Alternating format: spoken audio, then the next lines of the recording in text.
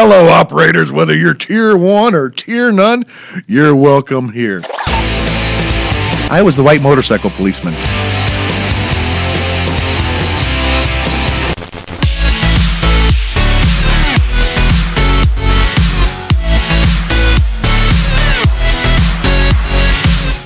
I love my DPS peeps. Don't get me wrong. But self-reporting is amazing. And this is another hot button for me. People talk about immigration.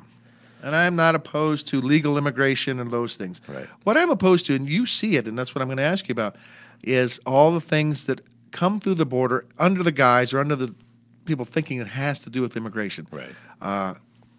You know this. Ben probably knows this, but won't admit to it. You and I could get in your car right now. Could we go in your county and just you and I, no other intelligence, could we find a load vehicle in the next 4 hours? Oh, I'm sure we could. Load vehicle, load or people. load people. Yeah, yeah. We could find some drugs coming in. Right, right. Could some of that maybe be fentanyl or methamphetamine? Oh, definitely, yeah. That and it used to be weed heavy because the Sinaloans run the state of Arizona, the Sinaloa cartel, for the most part, and so they control most of the shipments. Most of the shipments used to be weed. The model is changing. Meth and heroin and fentanyl are the top producers now, and so that's their model. So most likely, you're going to find those drugs when you find a drug load anymore. And I think very highly of our Border Patrol, Customs Border Protection, and ICE agents. Those I'm not disparaging their work at all, but we see things in the media, not from the people on the ground doing the footwork, but you hear things like, apprehensions are down. It's 120 degrees. Right. They're saying apprehensions. They're not saying crossings. Right. They're not saying recurring crossings with the drug guys. There's some guys who cross every week, multiple times a week. Yeah. And it used to be you would get what they call give-ups. And it's the craziest thing because the federal government is essentially facilitating these crimes because what will happen is you'll get smugglers come north. And in a give-up case, they'll come north, they'll drop their drugs, the drugs will get loaded into a vehicle, then these guys would walk out to the highway and wave down Border Patrol. Border Patrol would take them into custody because they're here illegally, take them and process them, send them back to Mexico where they get their next load, and they bring it up. And so it was a constant cycle. And you even found spotting stations, haven't you? Oh, yeah, we have them all throughout our county. We had actually, we were the first county in the nation to prosecute scouts because what was happening was at the time we had, and I was in charge of our smuggling squad, and our SWAT team would do a lot of that stuff, and that's when I was working out there with our adjacent counties. We had a county attorney that said, Matt, we want to help in this fight. Where are you lacking prosecution? And we told them resupplies and scouts. So like if you got caught with dope, we would prosecute you. But if you were the guy on the radio or the phone guiding the dope up, no prosecution. If you were the person supplying the scouts with their food, their batteries, all that stuff, no prosecution. So we said we need to shut down the whole network, not just the smugglers coming through. And so they said, well, the AUSA needs to charge that. And we said, yeah, the AUSA won't charge it. So the U.S. attorney won't charge that. Border Patrol can't get those charges. ICE can't get those. Nobody will get those charges because the federal attorneys won't prosecute it. So if you want to help us, let's prosecute those. So I had an attorney with a set of cojones, and he said, we're going to take it on, dude. And I said, cool, how are we going to do it? So he said, all right, we're going to qualify some of you as expert witnesses. We are going to go through historicals to show what has happened in the past and how you guys have combated that and what roadblocks you've come up against. So he drew this big picture and a storyline to go with it, showing why this is such a problem, almost like you do for a wire case. We did this. And so we laid it all out, and then he said, okay, we're going to do our first apprehension and prosecution. So we teamed with Border Patrol, and Border Patrol was 100% on board with this because they were banging their head against the wall as to why they couldn't get federal prosecution on these. So Border Patrol has a unit called BORTAC, which is their tactical guys. Those dudes are some of the best man trackers, probably the best man trackers in our nation. Even get some guys on horseback, too. Oh, yeah. They're awesome. I mean, seriously, like these guys could look at footprints and they'll be like, okay, it's 5 guys. They're headed northbound. One has change in his left pocket. And you're like, what the hell? But they are seriously good man trackers. So BORTAC is also good at mountaintop insertions out of Blackhawks and getting on these scouts because these scouts. Now, this is operator talk. This is where I get excited. So these scouts are truly, I believe, shapeshifters. I don't know how they do it, but they turn into cactuses and shit when you go to chasing them. So you would jump in on them on a mountaintop, and they would run around a corner and be gone. BORTAC, they were masters at capturing these scouts, and so were some of the ground agents.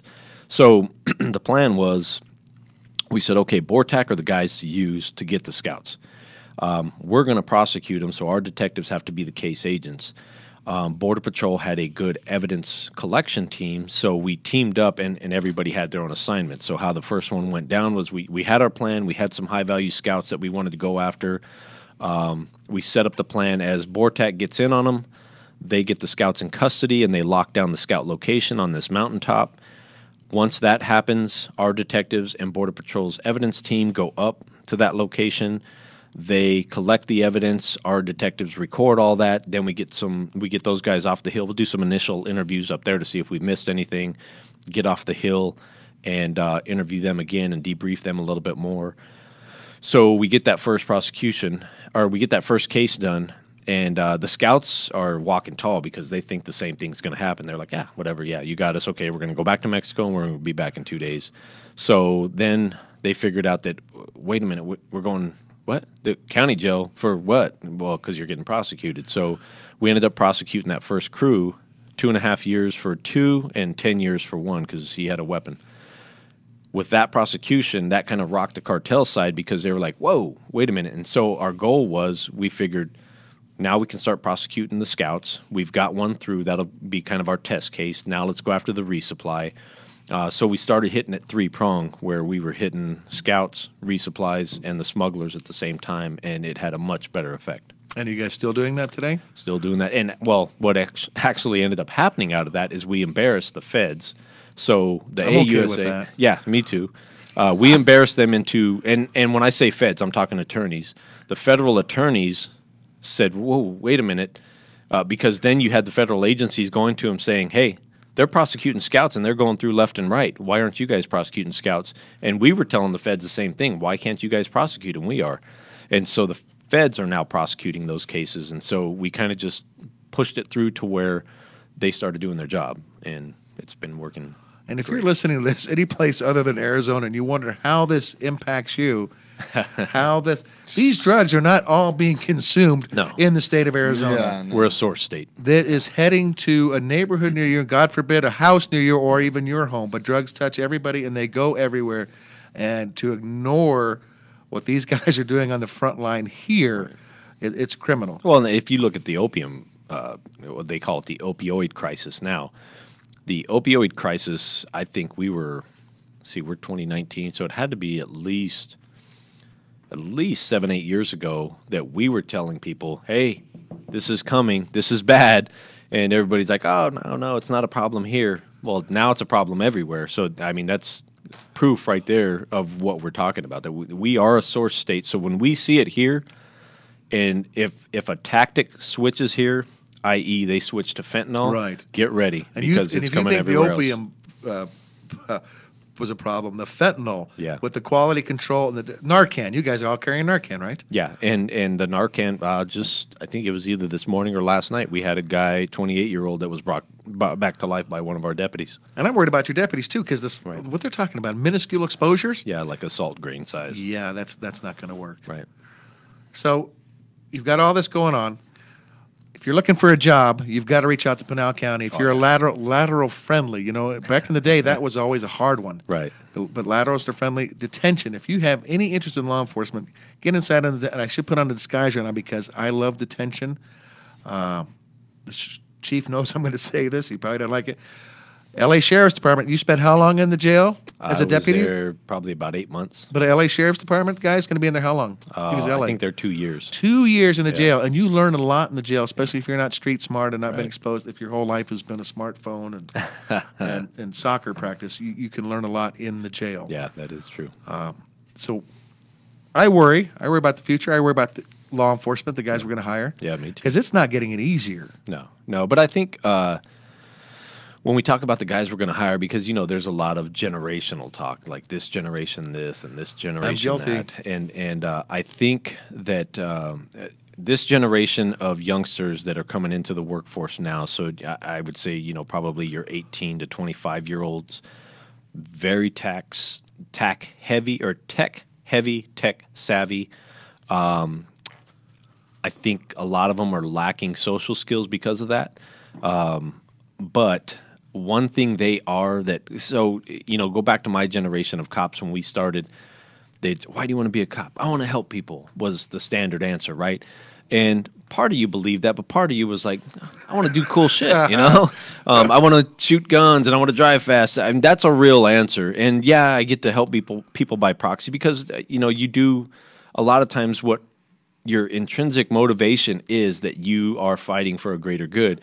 But this younger generation believes that to their core like no other generation. They are truly about helping their community, be involved and being a part of something bigger. And that's, one of the things we're trying to appeal to in those groups is that it's not just a job. You are becoming a piece of your community and you become the protector of your community because we all kind of live where we work, Right. We're all part of the community too. Second Amendment. Yes. Guns. Love them. The gun lifestyle. I love it. Belt-fed machine guns. Yep, love them too. HKMP5. Yes. That Magazine was my dumps. first SWAT gun. HKMP5. Excellent tool. I bet you're surgical with that thing. I don't know that I'm surgical anymore. I mean, a desk job wears some of that off of you, your surgical stuff. But, in the county, you have places that it's legal to shoot almost anywhere you look. Yeah, we have a lot of open spaces and a lot of spots that people go out and enjoy firearms. And we get a lot of travel, from the East Valley, especially a lot of travelers that come out of the valley to shoot out in some of our county spots. Yeah. I'm one of them. But pick up your brass, clean up after yourselves. Exactly, yeah, and especially when you're taking, because I'm a big proponent of because it was done for me. I went out with adults and they showed me how to properly handle firearms. They showed me proper etiquette, all that stuff. And I remember one thing that was kind of lacking with my grandpa back then because he was just an old Texan and it was a different time frame that he came up under, and we would leave a lot of stuff. And as I got older with my uncles that were a different generation, I would go out with them. They were more conscious about cleaning up after yourself and bringing stuff. So, taking your kids out, showing them that lifestyle, but being sure that you show them the responsibility at the end of cleaning up, making it like you were never there so that the next person has It's not just your grandpa. Boom. Not just your grandpa. That's what's We, with the Cleveland policemen, would collect tire weights. And we would melt them in an enclosed basement and pour lead castings. You ever wonder what's wrong with me? Lead exposure, because we did all that. Yeah. And you can learn from the Italian side of my family. Take a tarp out there, lay it down, right. Pick up all your brass. That's actually what I do. Yeah. Yeah. Yeah. You can It's also easier. roll. You can also roll up a. Never mind. You couldn't roll up anything in that to dispose of. That is Italian. That's old school Italian. Well, I appreciate you being brave enough to come out and spend some time with us. Absolutely. I appreciate the invite. I want people, if you're looking for a job in law enforcement, look no further than Pinal County. We'd love to have you. It's tolerable weather. I mean, right now it's a miserable, what was it, 72 today or so? I don't know what it was. I think it was in the mid-90s, so it's cooling off quite a bit. And those 120s aren't bad. I was on a bike when we were hitting the 120s, a motorcycle, and they're not that bad, man. You get used to them, and I've never had to shovel any sunshine my entire life. True statement. Anything you want to leave our audience with? Well, I would just tell people to please. One of the big things for us in law enforcement is for people to continue to verbalize their appreciation, because that helps more than you know. Because people always ask me, is there a lot of support for law enforcement? And my answer is, in our community, absolutely. Because we have citizens, random citizens, come up to us all the time, thank us for the job we're doing, tell us they support us, and that means more than you think, because you tend to listen to that one small percentage of negative people that are telling you, you're this, you're that, and you suck and all this. And it really is refreshing when people tell you that they appreciate the job that you do, and they understand that you're dealing with difficult situations and all that kind of stuff. So for the normal citizens out there, thank your local officer every chance you get just for the job that they do. But don't walk up on his vehicle in the No, pitch yeah, dark, no. or when Yeah. he's in the middle of Make something. Make sure you have front side approach, much like a helicopter. Exactly. Get acknowledged by the pilot. Where can I follow Pinal County on social media? We are at Pinal CSO on Twitter, I think. I'm not allowed on Twitter. But Facebook is just Pinal County Sheriff's Office, and that's the easiest way. And that's where most of our social feeds are, is on Facebook. And you'll be able to keep up with the day-to-day of the organization, because we try and keep a pretty good constant feed on social media. Again, I want to thank you for your time. I wish you nothing less than life's best, and I appreciate you making the trip up here in traffic. Absolutely. To spend some time with us. I appreciate being here. Thank you, sir. God bless everybody. And one last point. Yes. In your Instagram, you make no bones about your religion. Yeah. I just like it. Every Sunday, there's a Bible verse, and there's no commentary, and it's just there. It speaks volumes, because you're not proselytizing. You're not out there. Right. But I know that every Sunday, because you get up like, I think you're in a different time zone, because we live about 45 minutes from each other. Yeah. But you're up like 7 hours before I am. Yeah. You're in the gym every day, but there's the Bible verse. And I want to thank you for doing that, because the word never goes back void. It never comes back void. Absolutely. Yeah, and that is by design. I screwed up this past Sunday, and I did 2 posts, which is against my rules, because I forgot what day it was later in the day. But typically, I try and post that Bible verse first thing in the morning. No commentary is needed, because his word is greater than mine, and I just leave that day alone. Thank you so much. Yep.